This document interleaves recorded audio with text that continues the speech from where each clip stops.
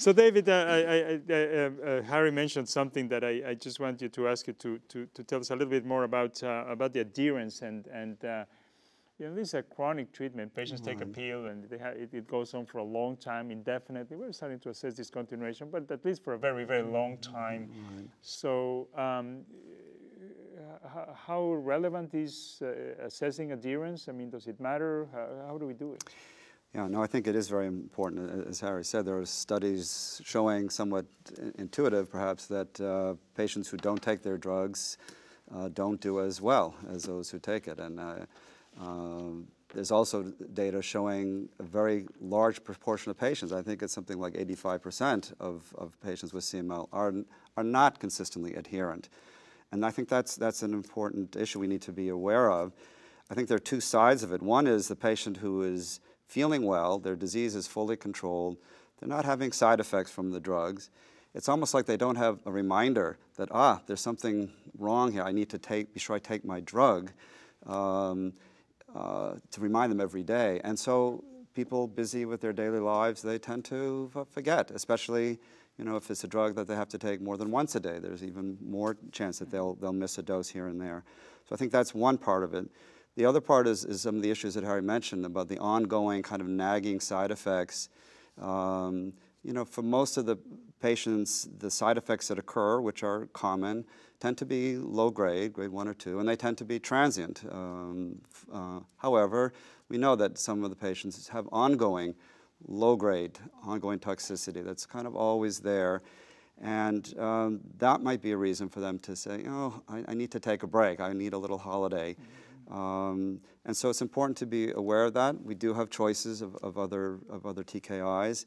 And if it's an issue about this kind of nagging ongoing side effects, that's something to address and potentially consider a change to allow them to be more adherent. Yeah, I think that one of the most, perhaps the most telling studies, this one from David Marin, who showed among these patients who have been on treatment for a long time, and they measured adherence by this device in the cap, and he showed that patients that had missed 10% of the dose, the probability of achieving these deeper responses, MR 4.5, was 0%. So it doesn't take too many doses to miss, and that's why some of these recommendations actually tell us that when the patient is not reaching these endpoints, the first thing you do is check adherence and what is maybe interfering with adherence, because it's very important. So. And I echo what Harry said about meeting on an ongoing basis with the patients. My patients know that I'm going to be checking the PCR, and they often kind of confess to me, I took that trip out of the country and I left my drug at home. I think that's going to show up, and likely it will, and I think it's important to emphasize that.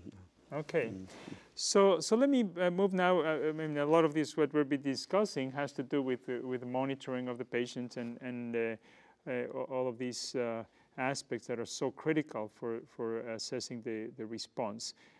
So how do you monitor patients, Kevin, in the clinic?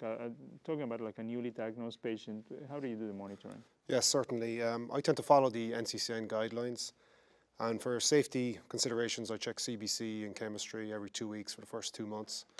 And then I pay close attention to the 3-month BCR-ABL time point, as this is a key milestone, as we alluded to earlier, because patients who achieve BCR-ABL less than 10% at 3 months have a better overall survival.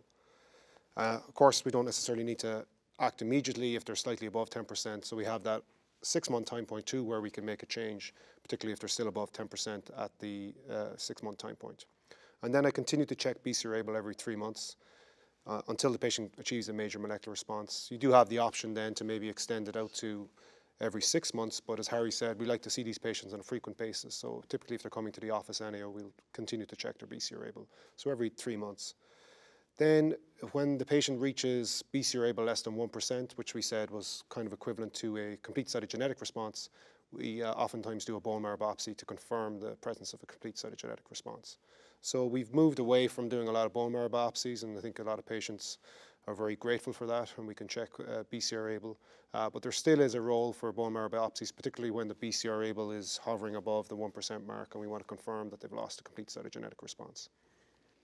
Harry, how often do you do the PCR on your patients? And does it change over time, or is it constant? Well, the first point I'd like to make about that is I always do it at baseline. And it's not to get a patient-specific value. That's not really the importance, although there is some data from Australia that how much it goes down by 3 months might be as important as this 10% level. But the real reason for doing it is that there will be rare patients who will have variant fusions of BCR and ABL, where the commercially available PCR assays will not detect it efficiently.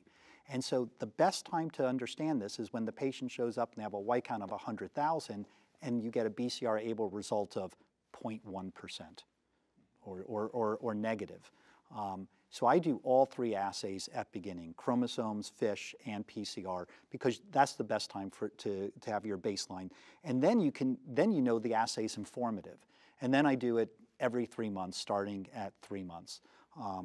And I do it to make sure they're meeting their milestones. And I always also do it as a way of checking adherence, because we all know that a PCR level that, let's say the patient has gotten into a major molecular remission, but one time they come in and it's just a little bit higher. So it went from 0.02 to 0.08, okay? And hasn't gone up tenfold, they haven't lost an MMR, we're not so worried. Your nurse calls the patient, and the patient gets the result, and they're worried. And they might say, I didn't tell Doc Erba that I was not taking the drug. I'm going to make sure I'm a little bit more compliant. So I think using it also as a way of ensuring compliance can be very helpful for our patients. So at baseline and every 3 months. And I continue to do that.